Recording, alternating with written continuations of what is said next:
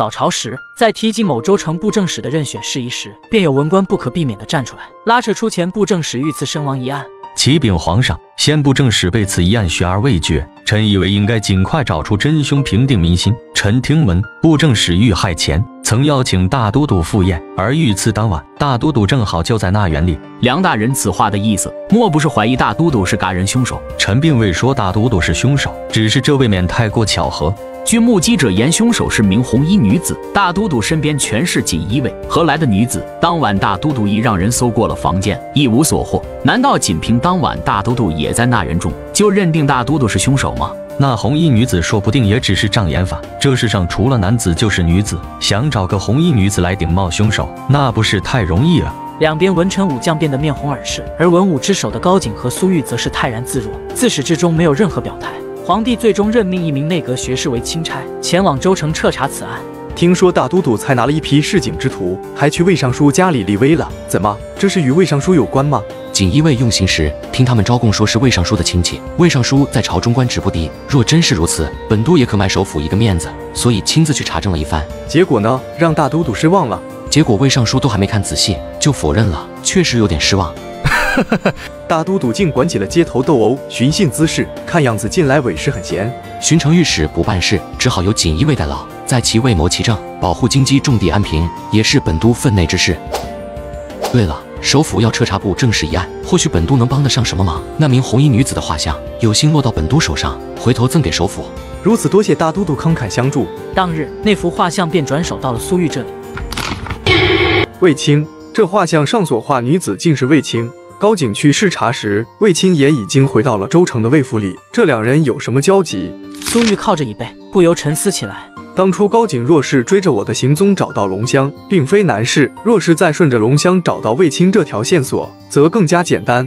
看样子，并不是只有我一个人知道，卫青不是表面上看起来的这般简单，还有高景也知道。想到这里，苏玉立即执笔写了一封信，交给身边得力下属。追上钦差，把此信交给他。你跟着钦差一并到州城，将大都督在州城那段时间里所发生的事给我弄清楚。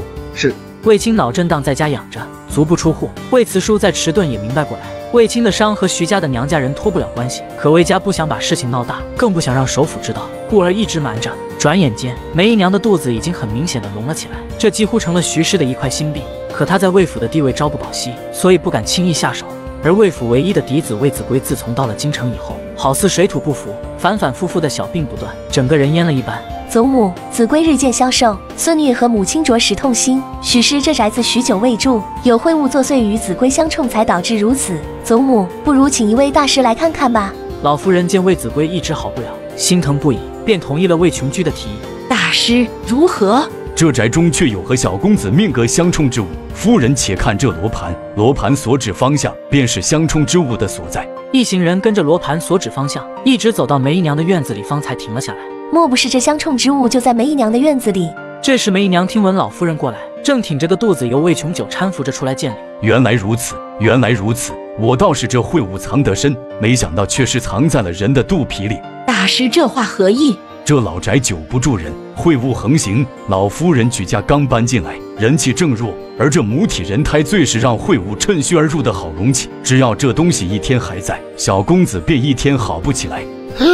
哪里来的江湖术士，竟敢在此信口雌黄，危言耸听？怀胎生子乃是孕育生命，是灵气最纯盛的时候，更得送子娘娘保佑，岂是你所说的污秽缠身？秽物以肉眼是看不见的，既然看不见的，那就是子虚乌有。祖母，自梅姨娘有孕以来，夜里好梦连连，腹中子必是福星高照，还请祖母千万不要相信这等江湖骗子的妄言。老夫人又没说什么，你这么着急做什么？难不成还真是心虚了？子规迟迟不好，必是有人不希望他好起来。与小公子相克之物，两者只会此消彼长，不可兼容。随着这位夫人的腹中子人气日益旺起来，小公子的人气势必就会日渐弱下去。我言尽于此，老夫人信与不信全在自己。大师走后，老夫人久久沉默，让众人都着急不已。可怜我们子规，小小年纪就要受这种罪，这可怎么办？家里有东西和他相克，莫不是还要克的他？那你说怎么办？梅姨娘怀胎数月，难不成要让我魏家的子孙就此胎嘎腹中吗？祖母息怒，大师的话宁可信其有，不可信其无。如今应该想出一个折中的办法，兴许对梅姨娘和子规都好。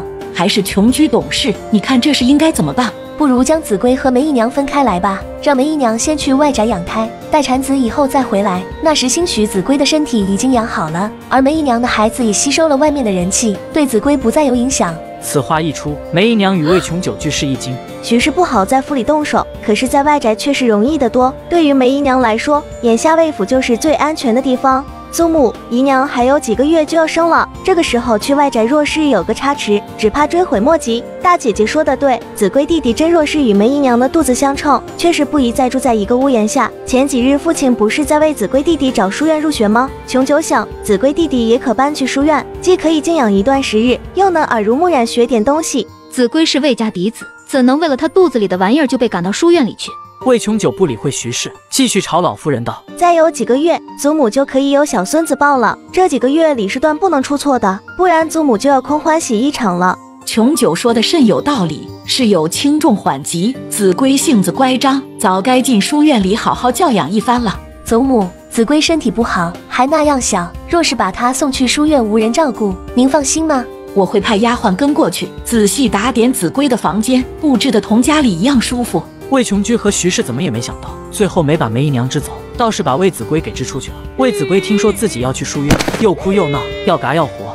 他在家里称霸称惯了，哪愿意到书院里吃苦受管制？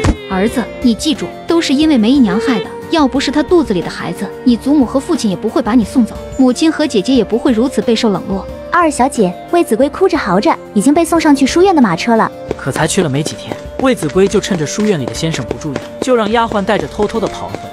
魏琼居带着丫鬟在花园里散步，看见魏子规回来，先是一惊，然后快步过去把他拦下。子规，你怎么回来的？你这是要去哪儿？你放开我！那个罪魁祸首敢害我去书院受苦，敢欺负姐姐和娘，我要让他尝尝厉害！我就是专门跑回来替你们报仇的。哦，子规是嫡子，是老夫人和魏慈叔的心头宝，即便是他犯了错，老夫人和魏慈叔不会拿他怎么样的吧？想到这里，魏琼居手上一松，就叫魏子规跑了出去。他赶紧带上丫鬟，转头回了自己的院中。今日你我谁都不曾见到小公子回来，听到了吗？